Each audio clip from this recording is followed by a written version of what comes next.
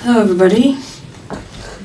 I'm Alisa Lebow, teach film studies at University of Sussex, and with me are two of the producers of the film that you just saw. It's an amazing film they made, isn't it?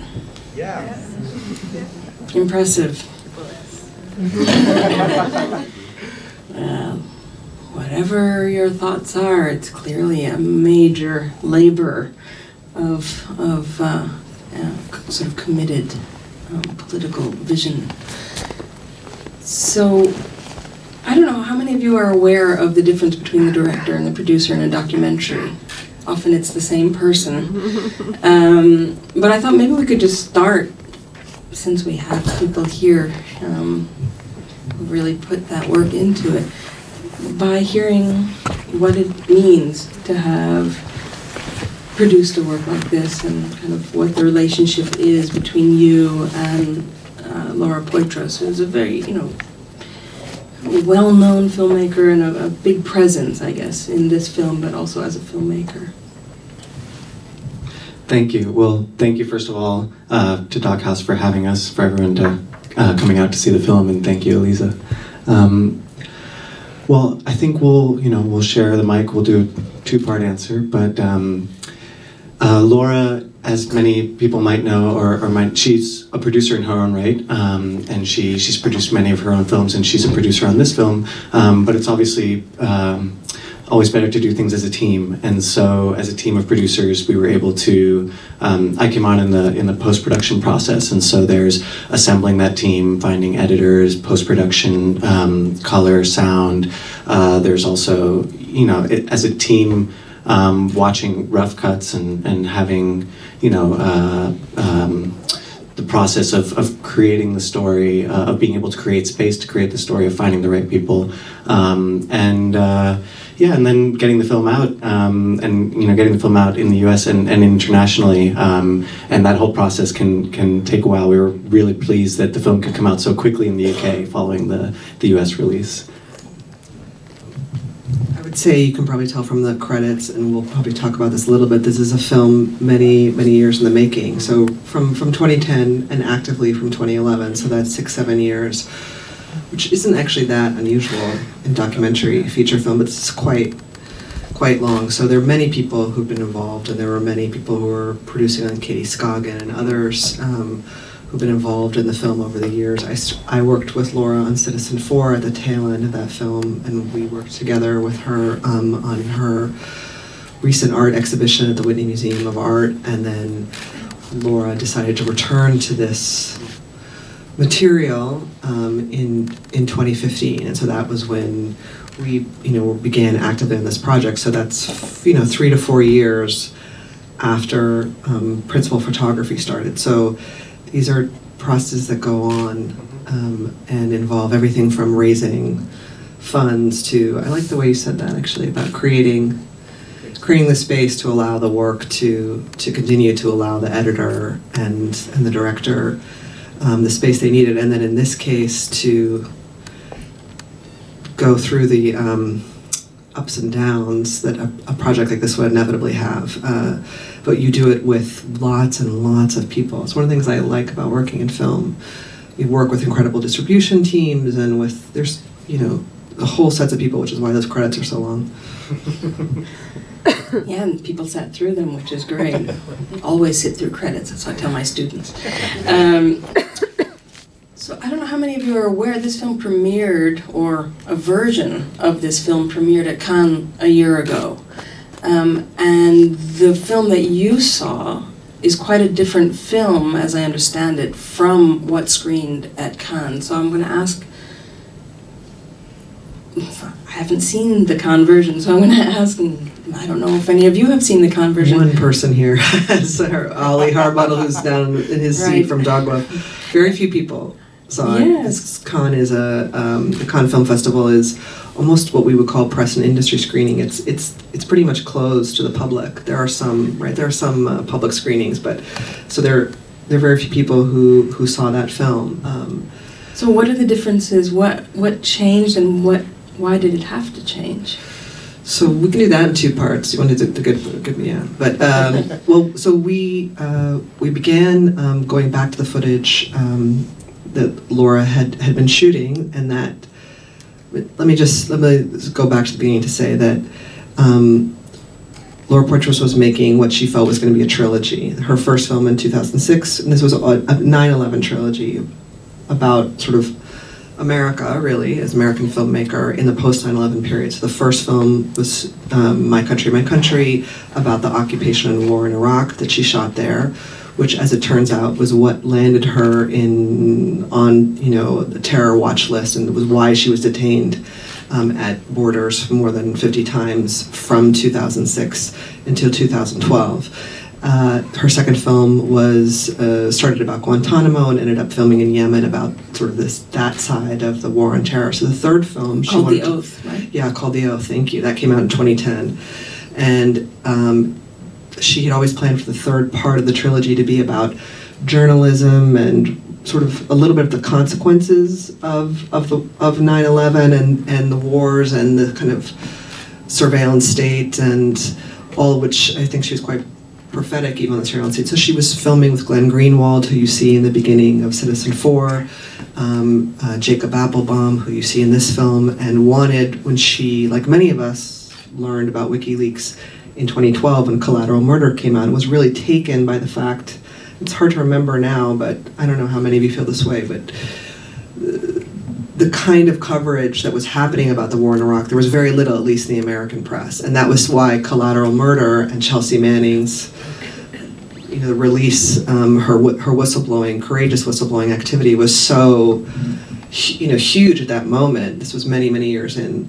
So I just give that background to the con answer to say that she was in the process of making a film, then returned to it after the Snowden story, which is a story, and we worked on a film. We took it to Cannes. We were done. Although I will say, we had a sense that there would be some things we were going to have to change. We were already at that point under incredible pressure, and I would say a form of censorship, attempted censorship from WikiLeaks, going into Cannes. Do you want to talk about really the motivation around Appelbaum? I should say that, so we knew we had to make some changes, but what we did not realize was the extent of those changes, and it was the story of the accusations, the allegations made against Jacob Appelbaum, which was, 2 weeks after the Cannes Film Festival. That was the turning point.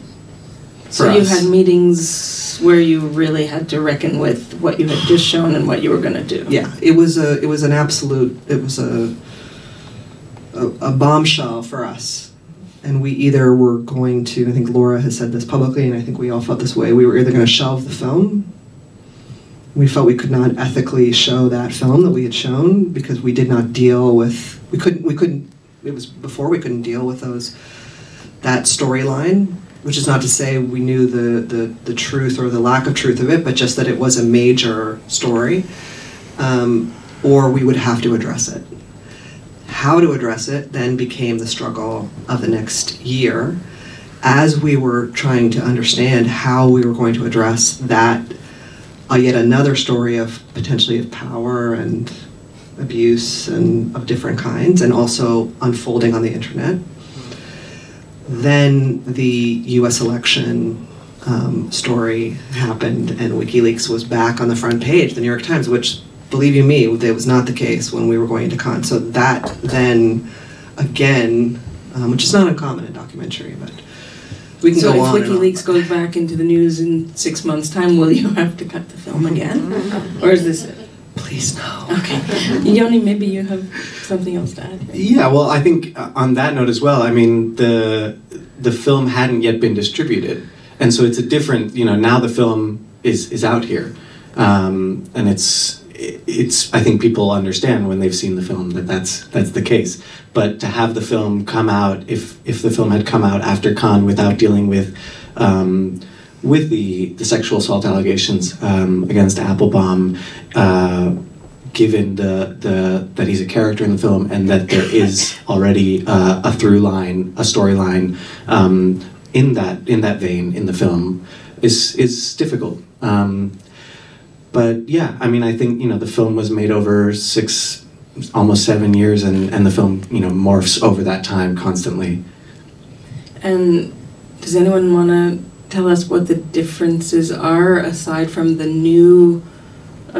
Obviously, you couldn't have had things about the Jacob Appelbaum or Trump, for that matter, but it can't be. It wasn't just add-on. It wasn't a postscript, which I think is the conventional way to handle the new bits.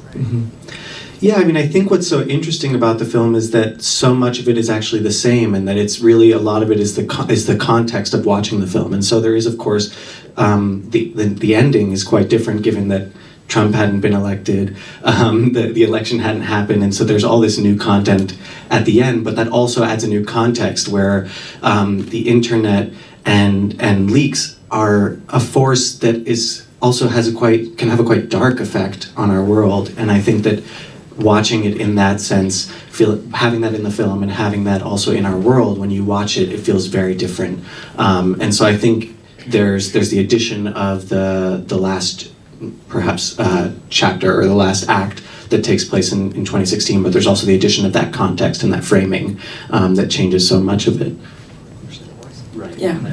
So I think from a formal perspective, you know, just a lot of discussion about this film has been about the context and the way it was made, and about some disagreements. But Laura is what is called a cinema verite filmmaker, an observational filmmaker, for the most part. The two-camera interview that is kind of tent posts through the film with Assange is actually relatively unusual. She's done some of that in some of her other films, for sure, in Citizenfour, the main act of the film. But what the key element that was not in the premiere of the film at Cannes was the narration, Laura's production journals, and that did not come about as a creative decision until very, very late in the process. It's not something that most, I don't know, you're a filmmaker as well, most filmmakers, directors do not want to go to that. That it's not their, especially not a cinema verite. Yeah, it's not their first choice. It's meant to be a personal film, unless it's meant to be a first-person film. And I think Citizenfour had a bit of that because of the email, the coded and encrypted communications, I guess they're not called emails, that were going on. And there's, you know, so her presence is important in that film, but nobody would call it a first-person film, and this one comes much closer. Exactly, and I would say with Citizenfour, we absolutely had that same struggle. That was a major push with the editor to understand how to deal with that. You know, so it's hard for people to remember that Laura Poitras wasn't just the director; she was the journalist, right? He was her source, so it was complicated in that sense at Citizenfour. And here as well, the stories entwined, right? Her story with Snowden entwines with Assange, they're related. So we went to this formal device of the production journal and the narration very, very late. And I remember, you know, Ollie kept asking, can I see the new film? We're like, no, not yet, we're still working on it. It was something we really wrestled with, and then of course we wrestled when it became even more. You know, it goes from production journal to very personal revelations, and that was another level of wrestling, and it does change the film. But I think we felt the audience needed some outside observation to what is a very tight and closed and claustrophobic film, which is obviously the experience of Assange. He was under detention and remains to this day in a very, very tight atmosphere, and we felt that in the film. This was some way to bring us out to kind of oxygenate a little bit. But even then, I mean, the production journal is quite and Laura's in that whisper tone. She tense and it's a struggle. The whole thing is kind of a struggle, right? Yeah, it's not a comfortable film in that sense. So, are we going to talk about the Newsweek? I promised. Situation.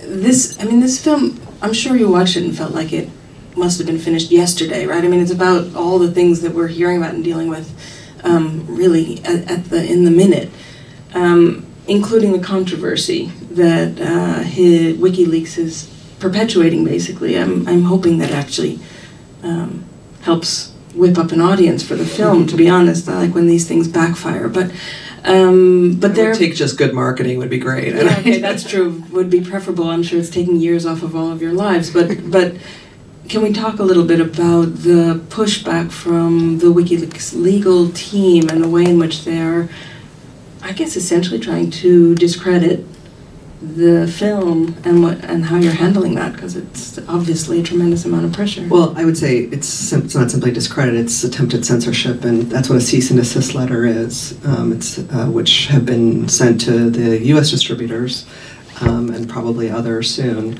to prevent the film from being seen. So let me just back up and say we can talk about it. I'm sure people have questions, but before every public showing of the film, because this film has had different iterations, we screened the film, which we showed the film, or cuts of the film to many people in the film. It's not only WikiLeaks, but a lot of people who were in the film, and took their notes and took those notes very seriously. And some of those notes were insightful. Some were points of correction, of fact, which is often the case.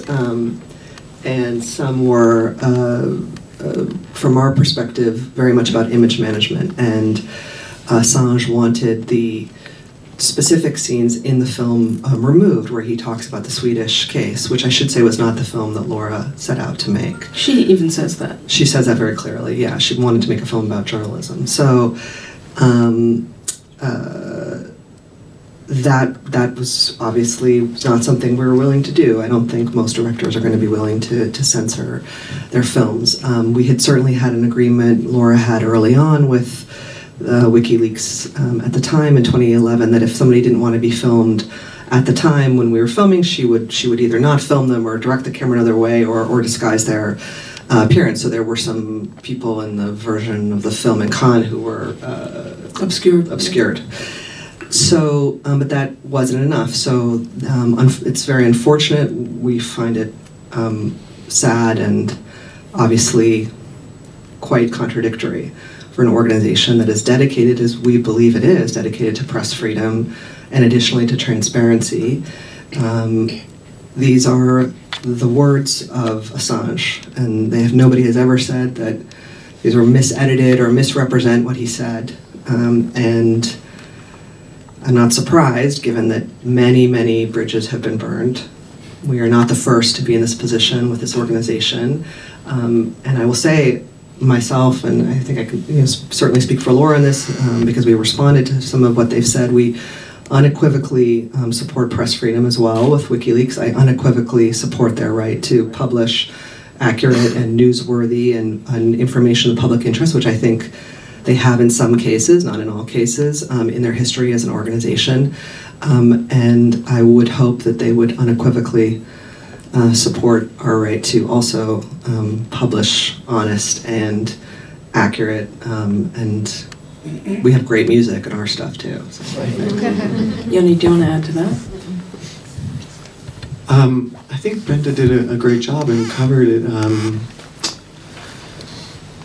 Yeah, I mean, I'll just say that we really do think that they have the right to publish true and newsworthy information, and the film is here, and people should have the right to watch it and to come up with their and have the right to look at everything else in the public record and come to their own conclusions, which is what we hope people do in general with journalism. I think this film goes well beyond journalism. I mean, it's really an impressive piece of filmmaking. I'd like to open it up to questions. I'm sure people have some.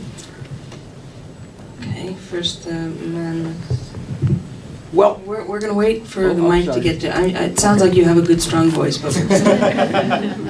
All right. As a filmmaker, I have quite a number of questions.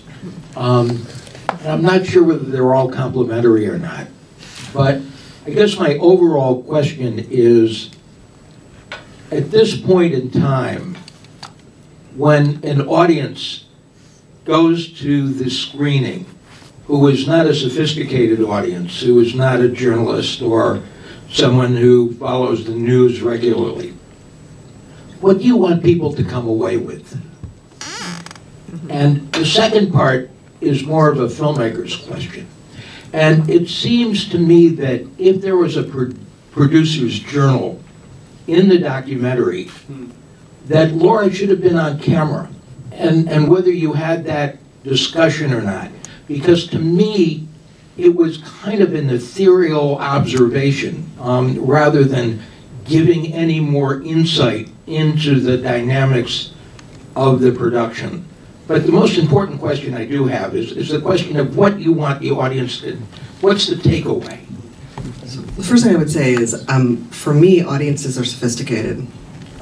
I think audiences are always, all audiences, honestly, I strongly believe this, are always have incredible insight into films, into theater, into poetry, into so I don't think it's a question of like the sophisticated audience versus the other. But to speak directly to your question, what do we want people to take away from this film? Clearly, the film is a film of contradictions, of compromises, of questions, of trying to interrogate issues of betrayal, of the relationship between the director and the subject, and it's certainly more open-ended, I would say. I don't think it definitively answers some of the things that we hoped to raise. We certainly hoped that people would, as we had to come to terms with questions of abuse, and particularly gendered, this is not a neutral story on gender, on sexual power. And we felt that this is something that we needed to address, and we're certainly not the only people who've done that, but we felt that that was an important part of the film from the very beginning, from the beginning of this sort of secondary process, not from the beginning of when Laura started filming. So that part of it's important, but I hope that people will come away from this film thinking seriously about the questions that we all face about information, what journalism means in an age where we have mass leaks, possibly with and state actors involved. I don't mean that I believe necessarily that I don't know who WikiLeaks is source. Yeah, but I think that's an incredibly important and interesting question that we as a society are going to have to deal with in upcoming elections. I was very interested to read, actually, I can't remember where I was reading this, about the role of the Chaos Computer Club, who we thank here in the credits, who are based, it's sort of a hacker collective based out of Hamburg in Germany, and their role and what they're doing, thinking about hacks for the upcoming German election. That I thought was fascinating, and those are the kinds of things I think we hope the film will address, but also I don't want to lose sight of that story about abuse of power and sexual dynamics in organizations we work in. As somebody who's a political activist, I would say in social movements and other kinds of workplaces, it's something we deal with a lot. On the second, I mean, maybe Yoni can have it. To me, it works better as audio narration. Sure, I mean, you're a filmmaker, you can make the film yourself. It wasn't. We never considered it having Laura on camera. She would never have ever done it. Yeah, I think given that that's her nature, there's not a lot of footage of her on camera. we watched a lot of footage. Yeah, and so and like Brenda said, I mean, it's a choice that people, different people make different choices. But I think that the narration, ethereal was the word that you used, and I think that there's multiple ways of looking at that. So ethereal could be a way where, in a certain sense, it's not narration in the sense of a film where the narrator is telling you, what is happening. It's a narration in the sense of, in a way, she's with the audience. I hope, or we, when I think about it, that she is, she went from being an observer to a participant in some ways in the film, and so, by having not been a participant, that there's a reason that she wasn't pointing the camera at herself, when filming, and especially in those first few years, and to then we had to find a way, and luckily she had kept this journal to bring her voice into the film. And I think the other takeaway, I think Brenda spoke really well to this. I mean, I think the film, I hope, works on two levels. It's a specific story about Julian Assange and WikiLeaks, who are incredibly significant historically.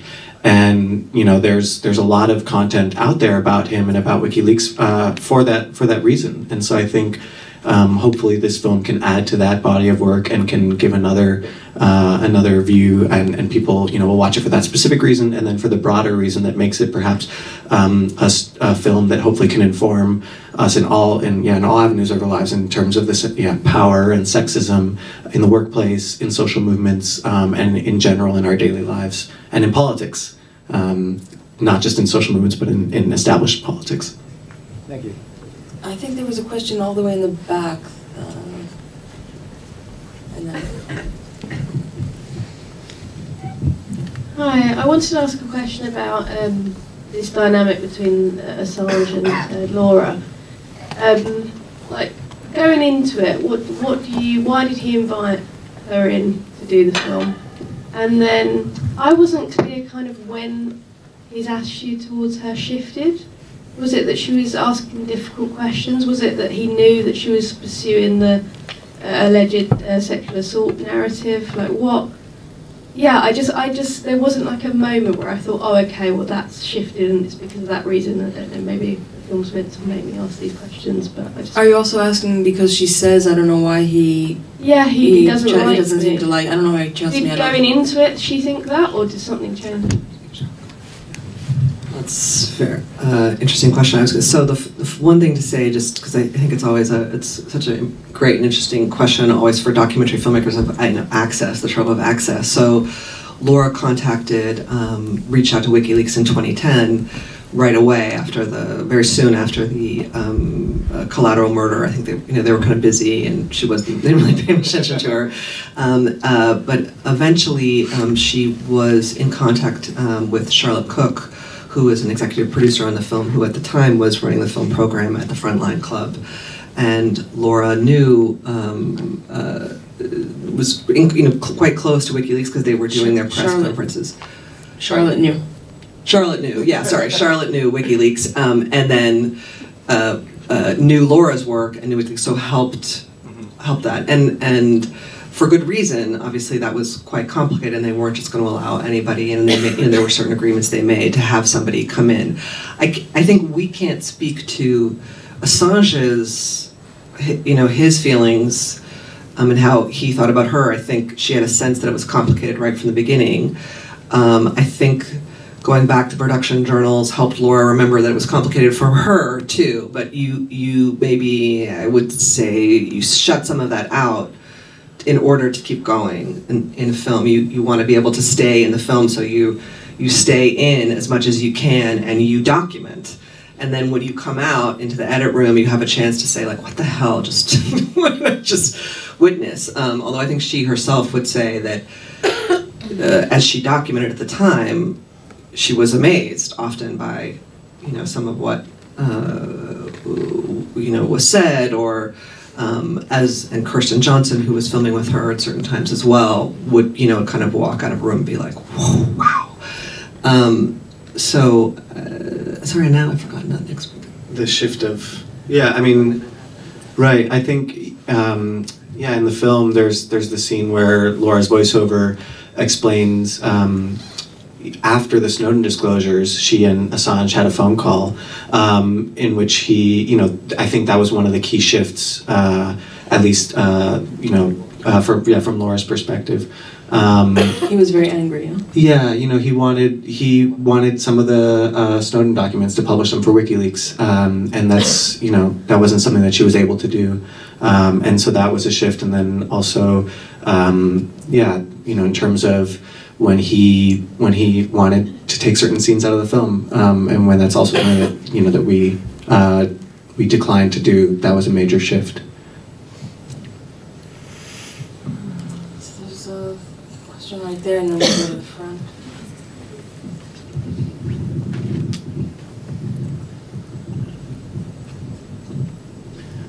Thank you. I think it's a really important and fascinating film. but I kind of have a question, and also in some of the things that have happened since Cannes, I'm a bit disappointed about one aspect of the film, and I'd like to ask kind of why I think there's something missing, which is the whole point about Russia's involvement or possible involvement in the leaks relating to the American election. And I'd like to know whether simply perhaps the relationship between Laura and Julian had broken down by that point, and therefore she wasn't able to ask this question. But the only kind of, because I would like to ask him the question, how do you feel about the possibility that the Russian government is using WikiLeaks to interfere in the election of another country? And I don't think that question is answered in the film. There's a moment in, I can't remember if it's from CNN or Fox News or where he's been interviewed, and he actually he does a politician's thing of answering a different question to what he's been asked. So I'd like to know kind of. Laura has responded to that in print, hasn't she? Yeah, so I think I can speak to it, and she has. So you can there's some work you can read about, but to speak to it directly. So you're absolutely right that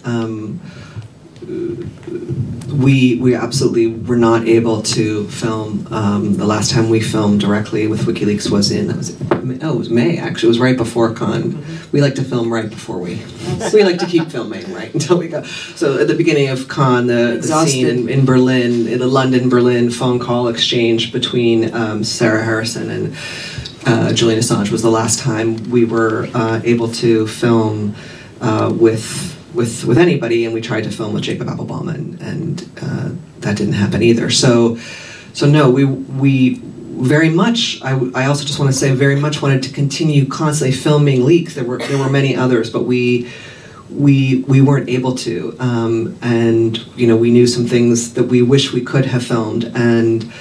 Of course, what documentary filmmaker in their right mind wouldn't want to have been, in the embassy filming as that story was unfolding in July and then into October.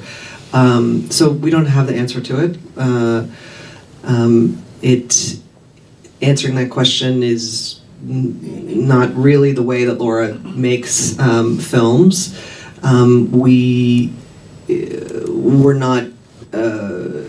We were certainly interested in the consequences of that, but whether we know the answer or not, I think was not the point for us in the film. But I do hope what we tried to do was raise this kind of incredible transformation of what I have thought of, at least in the United States, as the first post-Snowden election, right? A U.S. presidential election, that is, and what that world of leaks did in this kind of rapid moment where it's escalated and it's ongoing.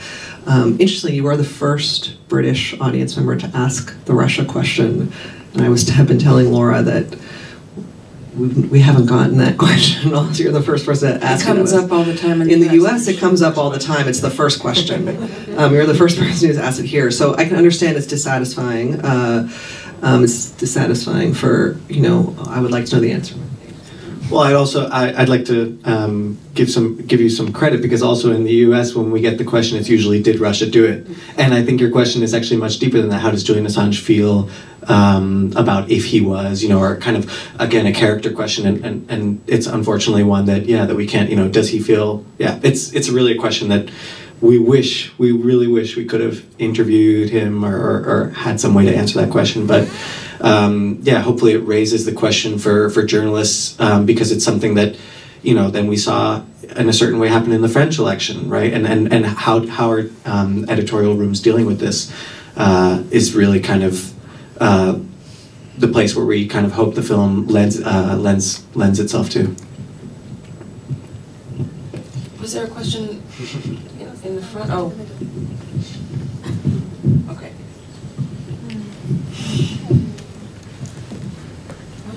All the way. Hi. How do you respond to the suggestion that you're actually doing a bit of a hatchet job on Assange, And how do you rate yourselves and your own feelings in comparison to Assange and Snowden, who are taking on the most powerful forces in the world and putting their lives on the line? And how do you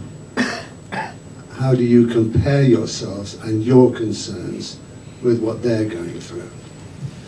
So let me just ask you, if you keep the mic, so can you just, so which part of the film is a hatchet job? I think what you've said tonight, I think amounts to a hatchet job, and I think what have we said that's a hatchet job? It's a genuine. It's a genuine question. And what in the film is a hatchet job? By your prominence in the film to people who are attacking Assange, the credit you're giving to the sexual charges, although you put captions up saying that no charges have been put, you still plant that doubt. We come away from the end of the film, and I'm a documentary film editor. Frankly, I thought the last quarter of it was beginning to fall apart. It was hard to follow it. But let me just go back to the hatchet. Let me go back to the hatchet. It amounts to a hatchet job, in my opinion. So it's a hatchet job. How do you respond to the charge apart from haranguing me? Sorry, apart from apart from attacking me. So now she can answer. So here's what I would say. Assange is it's a 90-minute film. He's in the film for almost every frame of the film, and he speaks for himself. So those are his words, where he is the one who says how he feels about the case. We followed aspects of the case, and I think, as Laura has said publicly, it wasn't the film that she set out to make. She set out to make a film about journalists, but that was what was happening, and certainly wasn't what they intended to have happen to them either. So I don't think there's any possibility that this film could be considered a hatchet job. I will tell you that Assange didn't when I showed it to him April 1st at the embassy. And so I don't think there's a basis of that, any basis for that in this film. I think it's a portrait that allows him and other people to speak for himself. We're very clear that that there were no charges. We are very careful about the language that we use. Actually, I would say compared to other journalists, there were possible counts. That it took many years before the investigation was dropped. So, what can I say? I disagree with her. I think this is very far from a hatchet job. There's also an interesting assumption that Laura Poitras, as a filmmaker, is somehow insignificant in relation to these other people. And in fact, with the story of Citizenfour, Laura Poitras is part of how that story happened. And the way it was delivered to the world is very much due to her efforts, which were magnificent, if you ask me. So I mean, I wouldn't actually be quite so dismissive of also the filmmaker. Well, thank you for adding that to it. I would also say that there's nothing about this where there's nothing about anything I've said or we've said tonight or anything that Laura says in the film about her own, that somehow she was making tremendous sacrifice. What she is very clear about, which was important at the time, is that she herself was being detained, which was why I think she understood and took seriously the risks that they were under, and that stems from her work from 2006, a series of false accusations herself. So, but I think you're completely right that she herself had an incredibly important role in this work, and Assange and Snowden are two people who she's made films about, both of them. One is a whistleblower, one is a publisher. Very different roles. Actually, I haven't kept track of the time, but one more question. Well, it's kind of Is there any woman who has a question? Oh, good. It's not really a question. It's just a sort of follow-on from that discussion. I mean, it's a very, to me, it was a very ambiguous film. I mean, it didn't give, you know, in terms of journalism and the tabloid media and so, we're used to having very strong statements, very definite statements being made about things.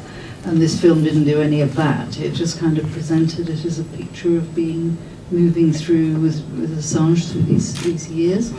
And so you're left with this ambiguity of, you know, well, we want to know, you know, was he this, was he that? And yet there's no answers like that. There's no, you can't give those kind of answers. And so for me, it just lived with that feeling of ambiguity and curiosity. And he did say that he didn't feel much. He was asked that question in the film, and he said, "I don't feel, you know, I'm not." For me, it's more about. For him, I got the sense it's more about how he sees the truth. Not that he didn't feel. No, he did actually use the word feel. I'm sure he did. He says Yes. He doesn't care how he feels. Yes, I believe. yes, Yeah. he did use that he doesn't care how he feels. Yeah. So that's not what's important to him, but his important, how he sees things is establishing what he sees is what's happening in the world, the truth, as he sees it. That's the feeling I came away with. He's a very mercurial character, so he says some really important, profound things, and at the same time, he's also inscrutable in certain ways that Yes, are uncomfortable. Yeah. Yes. But thank you anyway. It was a very interesting film, thought-provoking. Okay. Thank you so much.